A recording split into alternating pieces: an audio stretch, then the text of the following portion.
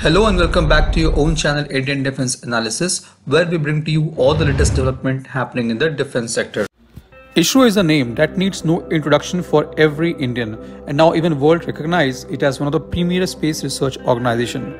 For long, the space domain was unexplored by the private firms in India, until recently when Skyroot Aerospace, a private firm founded by former engineers of Rocket Design Center of ISRO, ventured into this domain. The company aims to build technologies for responsive, reliable, and economic access to the space.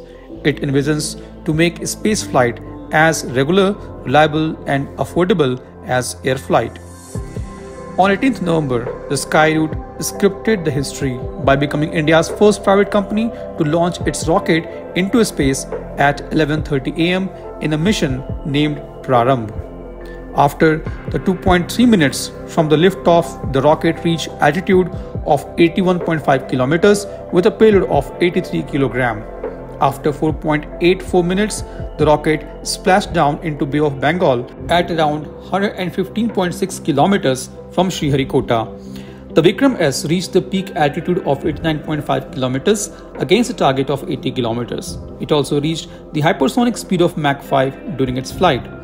The rocket was carrying three payloads from Space Kits India, WHOMSOEVER Armenia, and N-Space Tech India.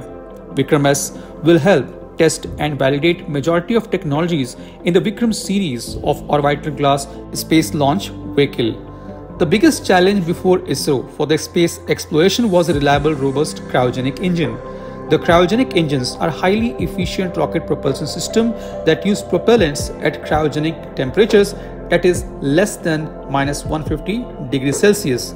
The similar challenge was there with Skyroot as well, which they have mastered with the development and successful testing of 3D printed cryogenic engine, which enables better spin stability during the flight.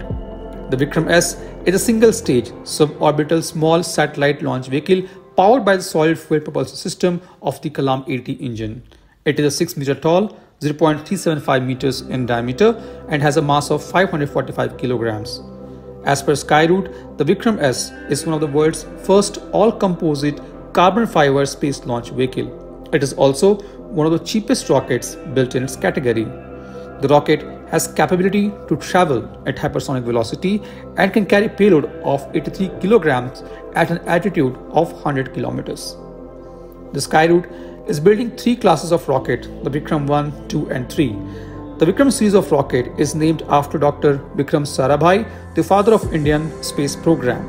It is a series of launch vehicles especially crafted for small satellite market. Built on a common architecture and covering a wide range of payloads, they offer the most affordable and on-demand ride to the space.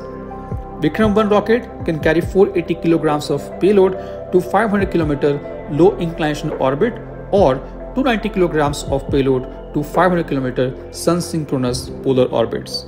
Vikram 2 rocket can carry 595 kilograms of payload to 500 kilometer low inclination orbit or 400 kilograms of payload to 500 kilometer sun-synchronous polar orbits. Vikram 3 can carry 815 kilograms of payload to 500 km low inclination orbit and 560 kilograms of payload to 500 km sun-synchronous polar orbits.